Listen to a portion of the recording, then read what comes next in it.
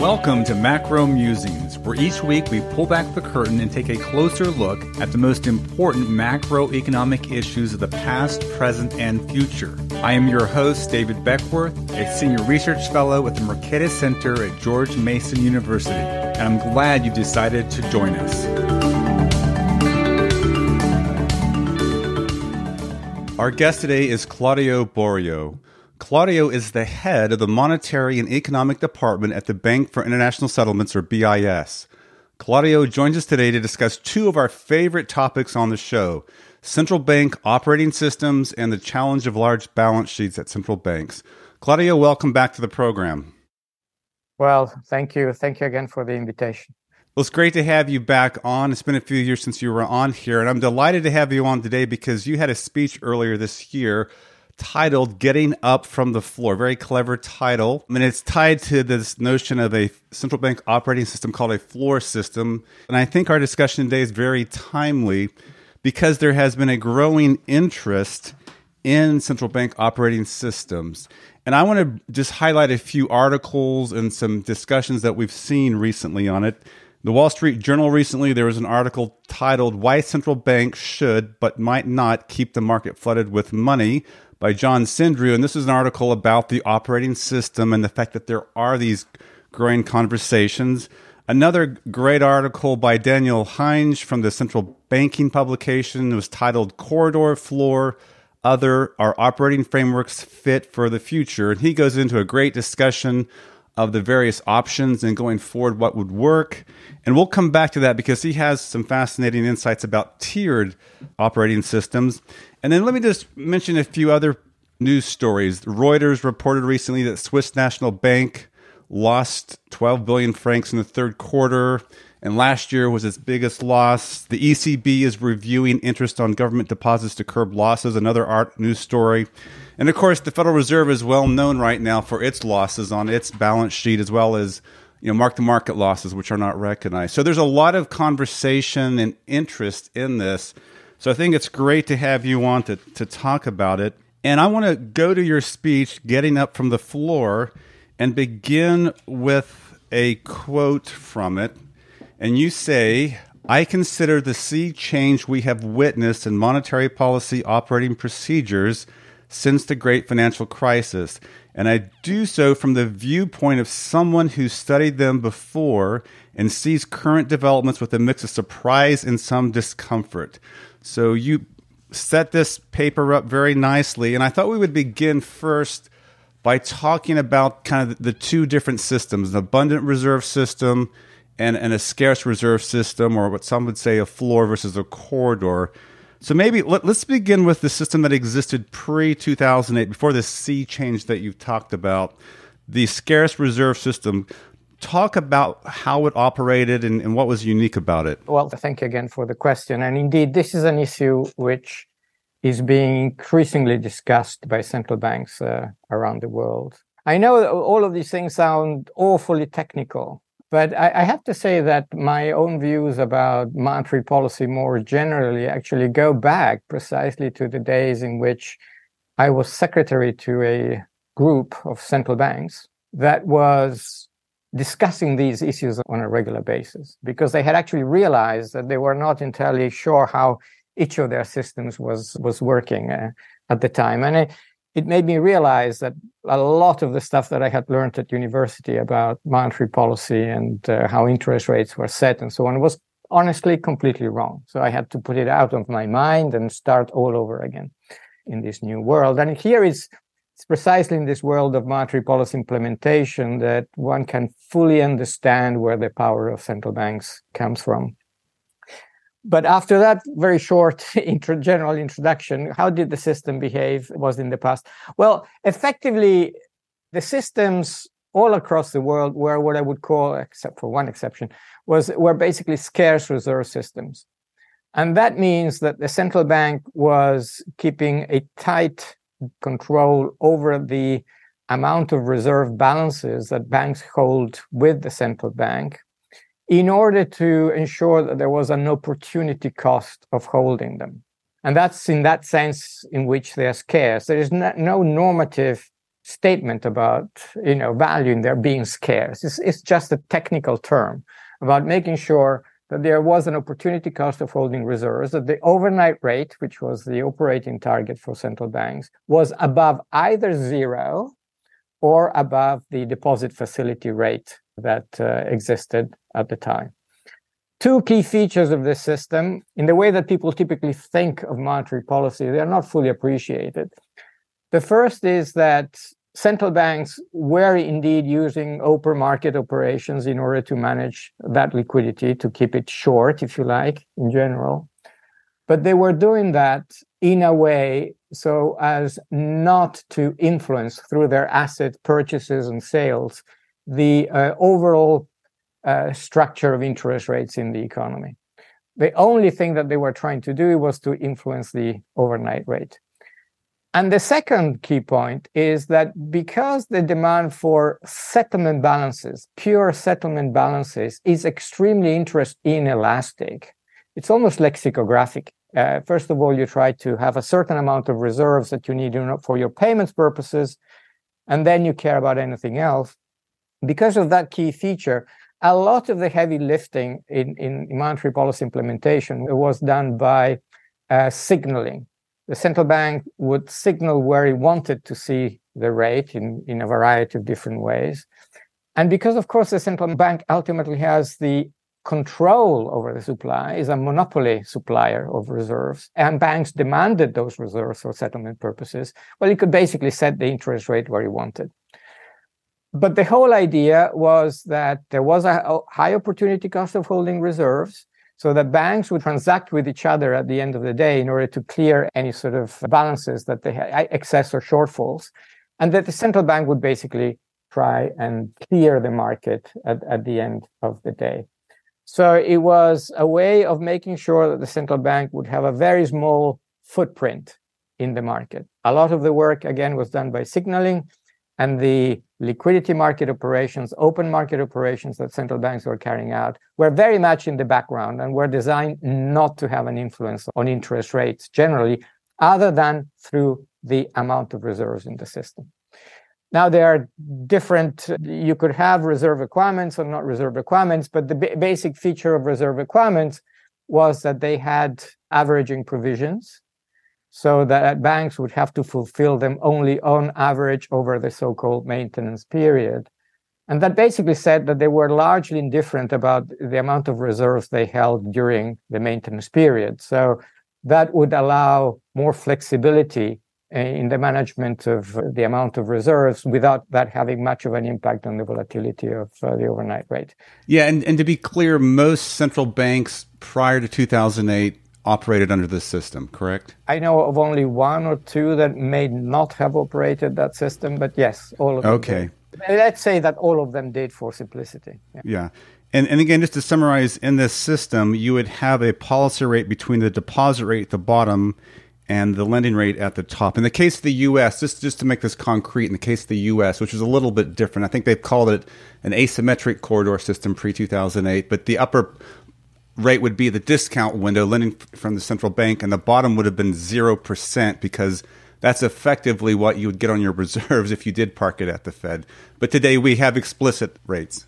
But that's why actually I don't like the term corridor so much, precisely because if, for example, you look at the paper I wrote in 1997, which was an overview, a very detailed overview of implementation procedures across central banks around the world, many of them didn't quite have a corridor or an obvious corridor. And in many cases, the lending facility at the top was never binding because the management of the reserves was such that they wouldn't really need to go and borrow. The system as a whole was never short, so that they wouldn't have to go into the central bank. So I think that the key word here is scarce, is the idea that you keep the market relatively tight when it comes to the demand for reserves, so that the only demand for reserves that matters is the demand for settlement purposes, where I would also include in this context any demand that may be the result of reserve requirements with averaging provisions. If you had reserve requirements without averaging provisions, then they wouldn't play any role whatsoever in the implementation of policy. It would just be a pure tax.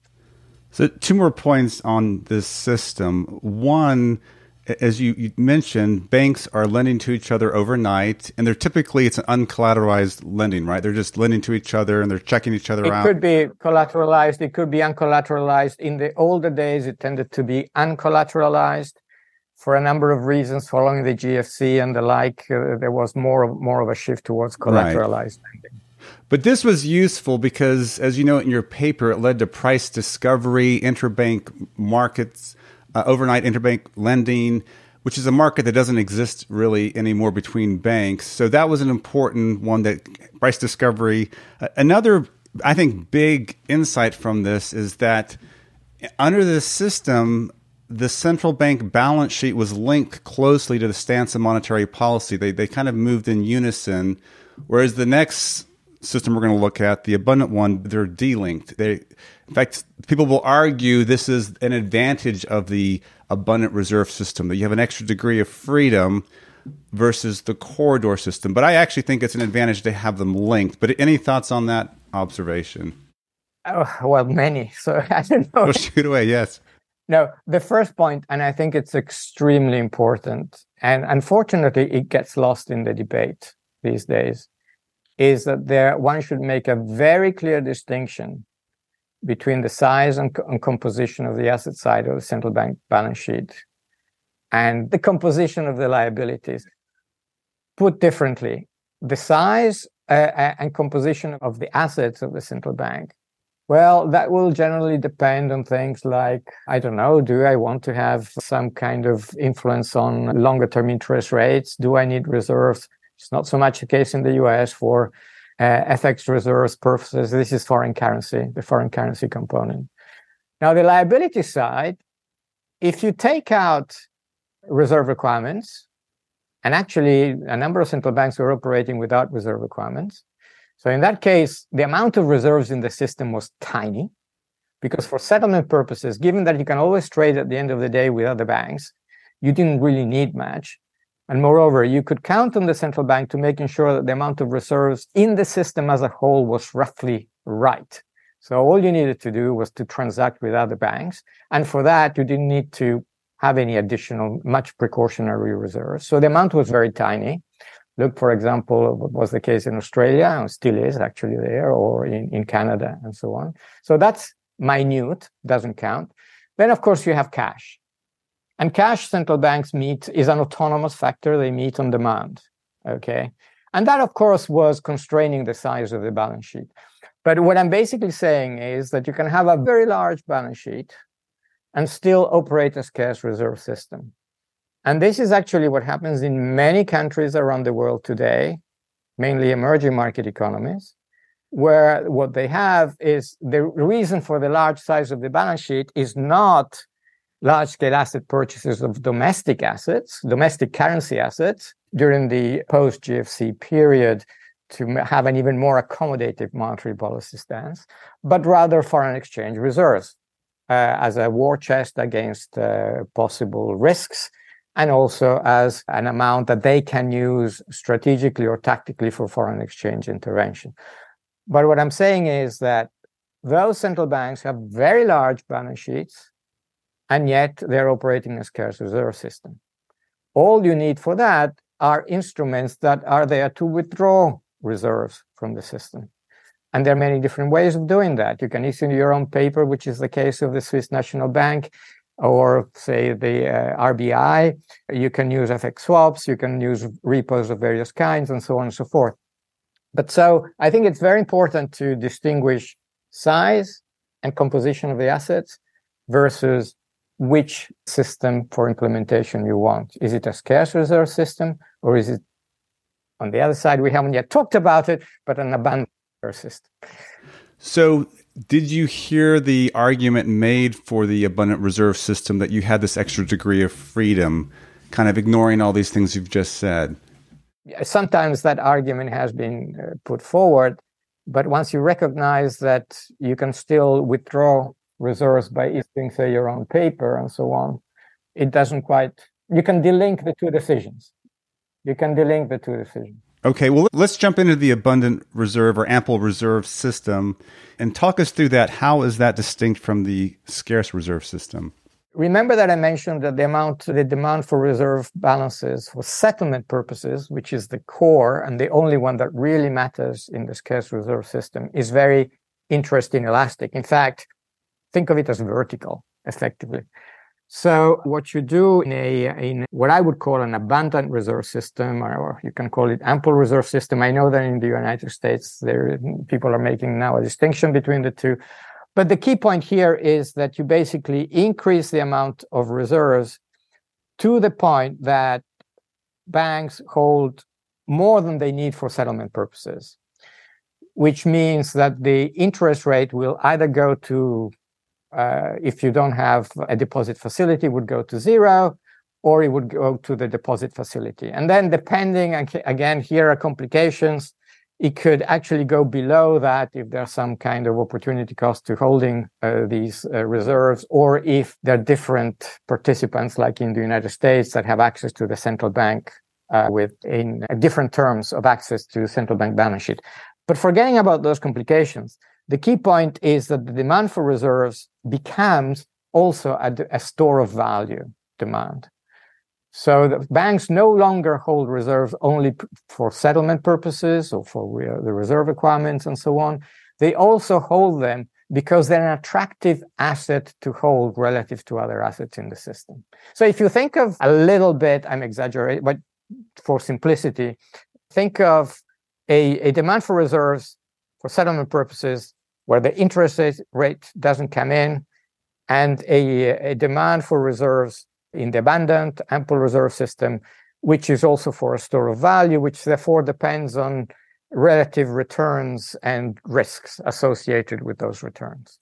So we effectively move from the previous world to what one would call is the Tobin-Brainerd world, which is actually how economists incorrectly thought monetary policy was set in the old days, whereby you are basically increasing the amount of reserves in the system. You are moving down a demand curve until somehow you are basically hitting the right spot that you wanted to hit. But the point here is you basically go from positive opportunity cost to a zero or even negative opportunity cost of holding reserves. Okay, so the speech that you give talks about the sea change that happened between these two systems. We've just described them. So what's the history here? Why did we have this sea change? Why go there? Is it just because of large-scale asset purchases? Did regulations after the Great Financial Crisis also play a role? Why are we still there, more than a decade later? I mean, the only reason was effectively because of the large-scale asset purchases. And this was relieving pressure on other instruments that you would need in order to absorb the liquidity from the system. And so that was seen as a plus, sort of simplifying the operations.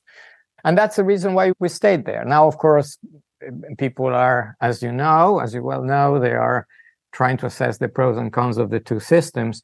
But the reality is that it was basically the Great Financial Crisis that caused a number of advanced economy central banks to shift to this system. And once you're there, you say, well, why don't we stay there? And indeed, there are arguments put forward to suggest that it's a useful system.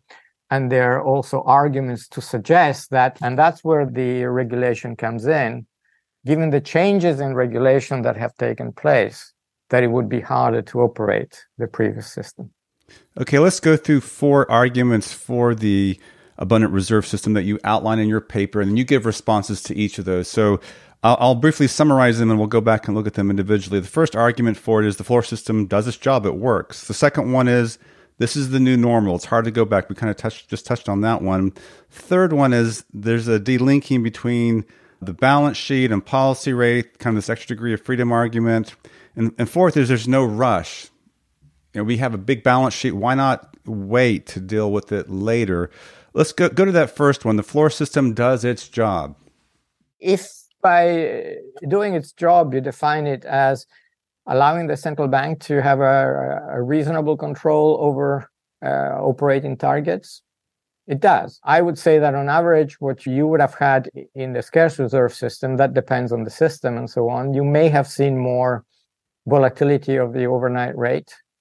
Again, that was partly endogenous. It depended on how much volatility the central bank was prepared to tolerate. You could have more volatility in the overnight rate. By that, I mean the operating target of the central bank. What you have, on the other hand, in the abundant reserve system, very often is that you have longer, more protracted, persistent deviations but very small, typically, deviations of the overnight rate or your operating target from the deposit facility rate. But now, with this twist that anyone who was thinking of these systems in the past would find mind-boggling, that the deposit facility rate becomes the ceiling as opposed to being the floor to the overnight rate, partly because of the leakages that we know exist in some of these systems. So yes, it does its job. Is it easier to operate it? That's the other question. Well, you don't have to forecast autonomous factors. That definitely makes it easier. But on the other hand, as you've seen in the United States, the reason why the reverse repo facility was introduced was because to set a floor, finally a floor to the overnight rate. And so now you're operating two different rates in the system, and you have to keep track of what happens to the amounts in the reserve, in the reverse repo facility, and so on. Yeah, you don't have to forecast autonomous factors, but even wasn't that difficult in the previous system. So I think that arguments about it being simpler or more complicated are not really decisive in that sense. Plus, there is the question, but people actually argue that you could not operate a scarce reserve system these days because the environment has changed so much that, for example, the demand for reserves has become much more unpredictable. And a key point of the speech that you mentioned is to argue that it is the unpredictability is itself a function of the system itself. Because what I mentioned earlier is really the critical point that people have not really focused so much on, which is that you're shifting from a demand for reserves, which is purely for settlement purposes, plus reserve requirements, to a demand for reserves, which is also for a store of value. And that means, for example, that the amount of reserves that you hold to meet, say, the Basel III liquidity regulation, which is actually silent as to whether you should hold it in terms of bank reserves or short-term government paper or government paper in general. That means that you would try and hold many more reserve balances as opposed to government paper because there is no opportunity cost of doing so. And therefore, that will fluctuate. The demand for reserve balances will fluctuate with anything that affects exogenously the relative yield of government paper relative to bank reserves for whatever reason. But that would not be a factor if you actually went to a scarce reserve system, because the opportunity cost of holding reserves would be sufficiently high that the only thing that would matter would be the demand for settlement purposes. So this unpredictability is largely endogenous. Another reason why people say it's unpredictable is because they say, well, the interbank market is not functioning. But the interbank market is not functioning because banks don't need to borrow and lend to each other. Another reason could be to say, well, some autonomous factors are now more important than in the past. Take in the United States the fact that the government, what is it called in the US? The Treasury General Account. Exactly. So it's the amount of the balances that the Treasury holds with the central bank can be quite volatile. That's true. But one reason why it's holding them is because after this, you had shifted to the other system, the Treasury was getting too little returns on its reserves, so it preferred to put its money back with the central bank. Before, it was holding it with the banks. And when it was holding it with the banks, then that was not a problem in terms of forecasting the autonomous factors, as it has now become. So you see that many of these things that people take as exogenous with respect to the system are in fact could be thought of as, at least to a considerable extent, the result of the system itself. And if you were to go back to the previous system, then the predictability of many of these factors would return to what it was before.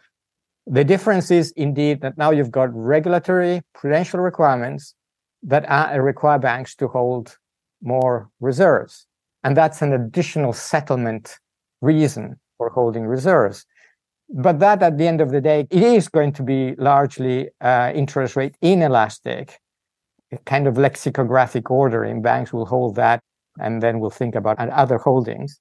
And so even that cannot be that unpredictable. I'm pretty sure that you could work out, it would be like a rule of thumb. You could even ask banks, how much do you want to hold reserves for these liquidity requirements? And then given that, you could factor that into your forecast of the demand for reserves, which must be the way in which all those banks around the world that have huge balance sheets and are still operating these systems, mainly emerging market economies, are doing things.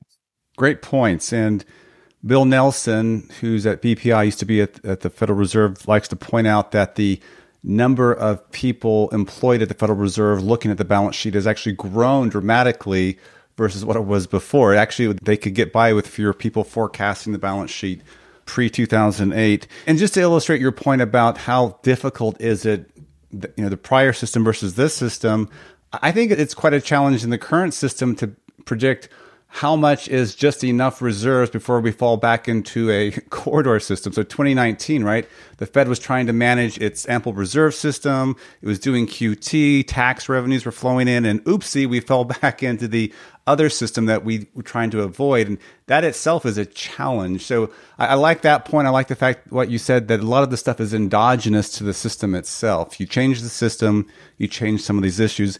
And let's go to the second point, which we've touched on already, but that is, this is the new normal. It's hard to go back. And I think a lot of this is tied into the regulatory issues as well, which you just touched on. But if we did go back, do you think it's possible to talk to bank supervisors, to talk to bankers themselves and say, hey, you don't have to hold all these reserves?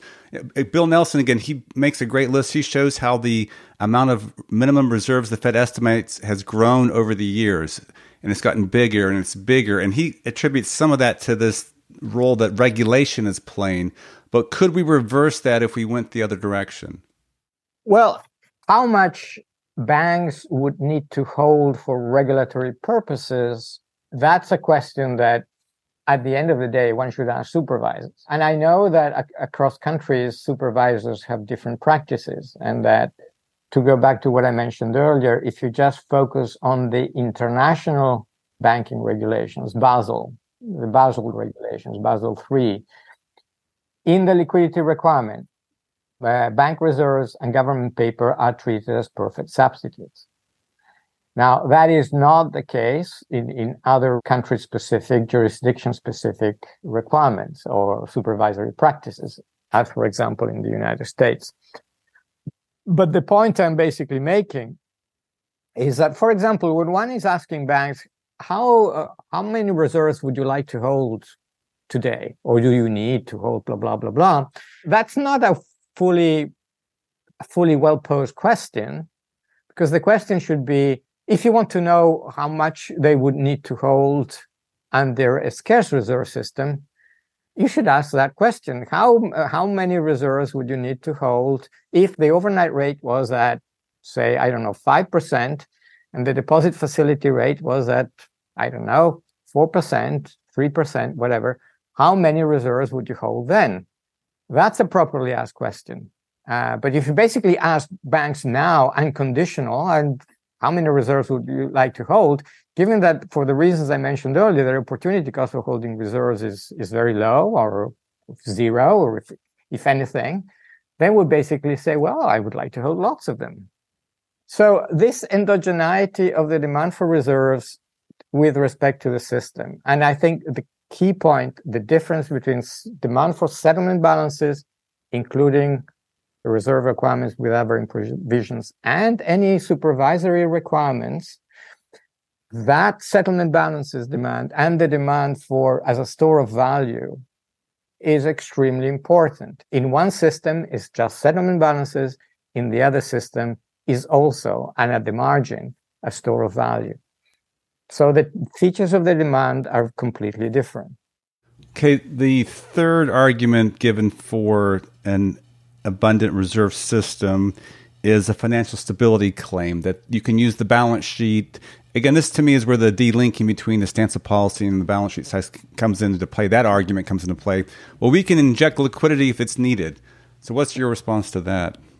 Well, here the question is whether it goes back to the first issue that we discussed. Would you like to have a system in which the central bank is a backstop? Or would you like to have a system in which the central bank is the market maker of first resort? So last resort versus first resort.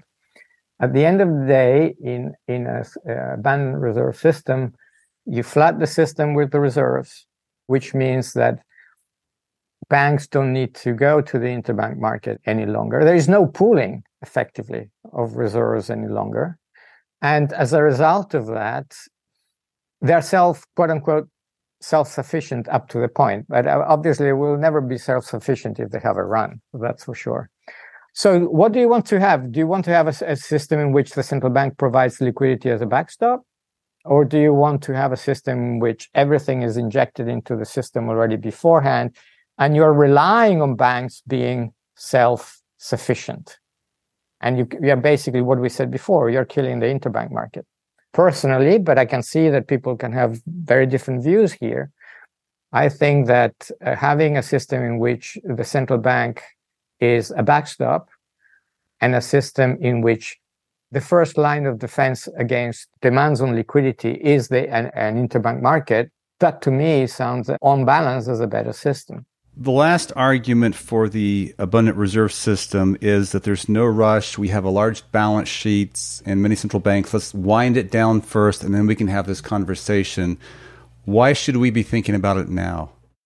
Well, as I said earlier, I think that it's useful to distinguish a policy decision with respect to the size and composition of the asset side of the central bank balance sheet, and distinguish that question, which is a policy question, from the separate policy question, which is whether you want to have a scarce reserve versus an abundant reserve system. One of the key issues is what happens to the interbank market, and whether we want to provide an asset to the system which is only available to banks, which is bank reserves, versus an asset which in principle could be available to anyone, which would be, for example, if you were to withdraw liquidity from using some other central bank security, a reverse repo, or an FX swap, or whatever. How would we make a transition back to a scarce reserve system? So let's say we all agree that's the target.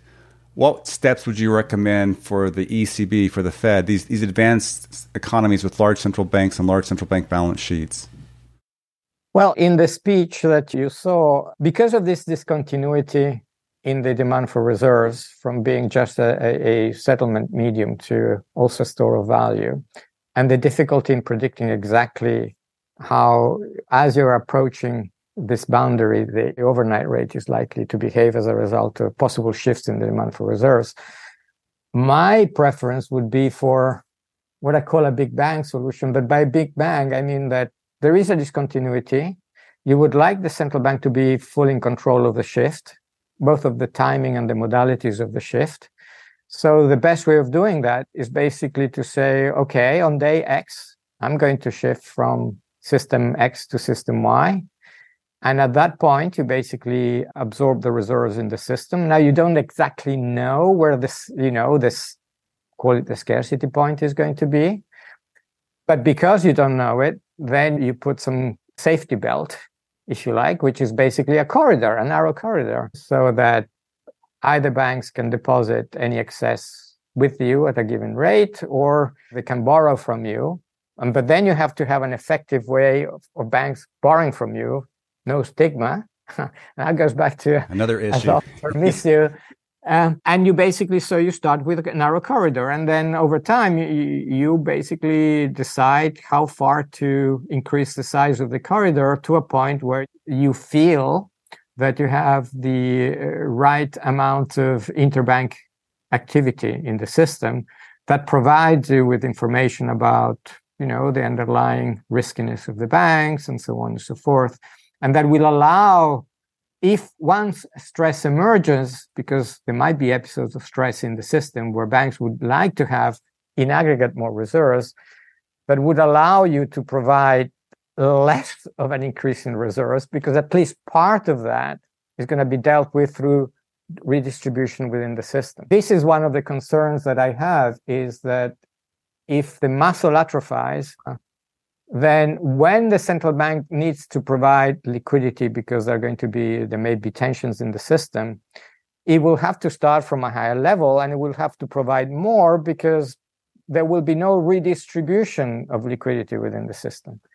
Now, of course, under stress, redistribution is never perfect by any means. That's why the central bank has to come in and provide liquidity to those that need it. But one thing is to say that that redistribution is imperfect, or indeed even highly imperfect. Another thing is to say that, well, I'm starting from a system in which redistribution is going to be zero, in which case I will have to do all the work. And then there is the usual question of how you exit. And by the way, the Central Bank of Norway was one of the central banks that was actually having an abundant reserve system even before the crisis and so on. But over time, they've decided to go back to closer to a scarce reserve system, precisely because they saw that the amount of reserves demand was growing over time. And this is a kind of hysteresis that you could have in the system. Well, I'm glad you mentioned the Central Bank of Norway, because that central bank, along with, I believe, the Swiss National Bank and then the South African Reserve Bank, and I got this out of Daniel Heinz's article I mentioned earlier from Central Banking Publication. He mentioned all of those central banks have gone to a tiered reserve system, which I think you're alluding to that, and that is where only some of the reserves are remunerated at the central bank and others are not, or they're at much lower rates. So it creates the incentive, very similar to a corridor system or a scarce reserve system, that you go to other banks and ask them for reserves. So as a transition, what do you think about going to a tiered reserve system? I think it's a possible transition. And you could think of what the Swiss National Bank has done so far. It may stop where it is, but of course it could move further. But the key thing that they did was precisely to develop an instrument, central bank bills, to absorb liquidity in the system. Going back to what I said earlier, the distinction between the size of the balance sheet and the composition of your liabilities. I mean, the FX reserves that the Swiss National Bank has, and therefore the size of its balance sheet, is, I think, in excess of 100% of GDP. Okay, wow. So those are the numbers that we're talking about. And yet it has now a tiered system whereby it remunerates up to a point, and after that point is basically zero. It tries to keep the amount of reserves close to that point, so there is some activity in the interbank market, which is extremely important for them in order to have a benchmark rate that actually has transactions. Remember the LIBOR scandal, and we have moved away from that. So that's a possibility. My preference would be, once you are there, you can either go that way, or you can basically go the way that I've described. All in. Yes. Yeah. Yeah. I don't think that at the end of the day, I can see why they did it, but I can also see that it wouldn't be difficult basically to skip that step altogether. So the next question I have for you is, how was this received, your speech and these suggestions? Because I've talked to some central bankers on this podcast, one regional Federal Reserve president. In fact, this was during the period where the Fed was officially stating we're going to be an abundant reserve system. And I said, so why are you doing this? Why make this official? And he basically said, it works. It's good enough. For me, that was kind of a complacent, not very thoughtful answer, because you want to think through what's theoretically best, what's the benchmark, and then go from there. Not it works well enough. What is your sense? Are central bankers complacent? It works well enough, or are they reconsidering these arguments? As I said, if you look around the world, there are different views about the pros and cons of these systems. I would say that from an economic perspective, probably the most fundamental question in this context is, what are the merits that one sees or doesn't see in having an active interbank market? If you think that market, and I know that some people believe that, if you think that market, well, in any case, what is that market for? Is just redistributing exogenous shocks, quote unquote, to payments within the system. Why do we need it? What's the economic function of that? Now, if you take that view, then I think that some of the issues that we discussed before then do not appear to be important. My personal perspective is that interbank market performs a useful function. It is the first line of defense to deal with liquidity shocks. It provides useful information to supervisors. It provides useful information to market participants themselves. It reduces the need for central banks to provide liquidity, actually, sometimes when real stress emerges. And so for all of these reasons, I would prefer to have a scarce reserve system. I obviously understand those who, on the other hand, basically think that this is not an important issue. And as a result, they say, well, why don't we stick to the system that we have, which doesn't require us to forecast the demand for reserves as the previous system does.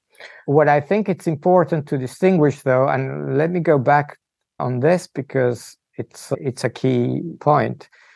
We should decouple the question, and I repeat it, the size and composition of the asset side of the balance sheet with respect to the system that you want to have. And I think that's important. My concern is that there is a little bit of a risk that the tail wags the dog because, oh, well, banks want to have lots of reserves. I remember that's partly a function of it also being a store of value. So we cannot cap the asset side of the balance sheet. No, I think that actually you should go the other way around. You should think, what is the appropriate size and composition of the balance sheet of the central bank? And that also has to do with issues that have related to losses, central bank losses, and so on and so forth. What is more fundamentally the role that the central bank should play in an economy? Should it have a minimal footprint or should it have a larger footprint? And if so, why? You decide that. That's one thing. And then you decide which of the two systems you would like to have. Okay. The one thing we haven't touched on that you bring up in your article is the political economy or the politics of large central bank balance sheets. And I mentioned earlier that the ECB is looking at alternatives to its current operating system. And one reason they're doing this is there's political pressure because it appears, at least, that the ECB is subsidizing banks, these large interest payments going to banks. And that has put some pressure on them, and that could put pressure in other places. I mean, in the U.S., there's been people who've called for the Fed to use its balance sheet to fund certain projects. So this all brings into question then the central bank independence. We want to think about what the large balance sheet means for central bank independence and its ability to do its job. Is that argument gaining more momentum, more appreciation among central bankers? So let me sort of unpack that question because, and again, let me go back to the point that I was making before. Unless you have the tail wagging the dog, okay, you should decide on the size and composition of your balance sheet on reasons that had nothing to do or very little to do with a scarce versus an abundant reserve system. And there are issues in terms of the risks that the central bank takes, the losses that the central bank takes, the possible losses that the central bank exposes itself to, and the political economy consequences of that. Now, we know those losses do have implications for the fiscal policy, for the fiscal position of the government, because these are revenues that the government is not getting. But from the point of view of the operation of the central bank itself, central banks can operate also if they are making losses. The problem is that making losses focuses so much attention on the central bank that it may prevent the central bank from doing the right things when it needs to do those things. So that's one point. When it comes to the distinction between reserves and other liabilities, so take the size of the balance sheet as given, take the composition of the asset side of the balance sheet as given. So if you were to withdraw the reserves rather than leaving them there in order to move to a scarce reserve system, now the losses in terms of the central bank balance sheet wouldn't be that different, okay?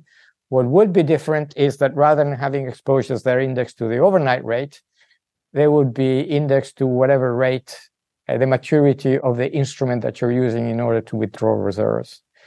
Now, the political economy of the losses is going to be somewhat different, because in one case, bank reserves can only be held by the banks. So if you're increasing the interest rate on bank reserves, you're just transferring money, quote unquote, to the banks.